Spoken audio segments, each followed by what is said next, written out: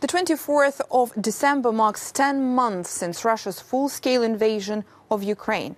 And for the first time since it started, Vladimir Putin publicly used the word war, referring to it. But the Institute for the Study of War says his general rhetoric hasn't changed, and it is part of an ongoing Russian information operation that denies Ukraine's legitimacy as a sovereign state. After 10 months, the return of sub-zero temperatures has made the theatre of war resemble the images of the 24th of February, with the difference that Russian troops are now in a defensive position on the majority of the front, except for Bakhmut. It has been the prime target of the Russian assault for months. They have continually expanded combat strength on small settlements around Bakhmut since the end of May.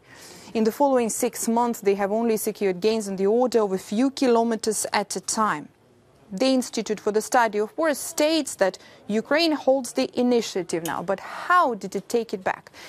Here are the 3 Ukrainian counteroffensive operations from over the past 10 months now. First, the battle for Kyiv. Ukraine pushed back Russian forces around the capital and retook the Kyiv region by the end of March, beginning of April. Then, taking the Kremlin by surprise, both in terms of speed and the dynamism of advances, Ukrainian forces took back control over Kharkiv region. And later, Kherson. Ukraine's counteroffensive on the southern axis continued simultaneously with the one in Kharkiv. Kherson city, the only regional capital Russian forces managed to occupy since the 24th of February, was liberated on the 11th of November. But then in October, Russia opened an additional front, launching hundreds of missiles and drones at Ukraine's critical infrastructure. The United Nations said almost half of Ukraine's energy system is out of order due to the massive Russian strikes, putting millions of people at risk.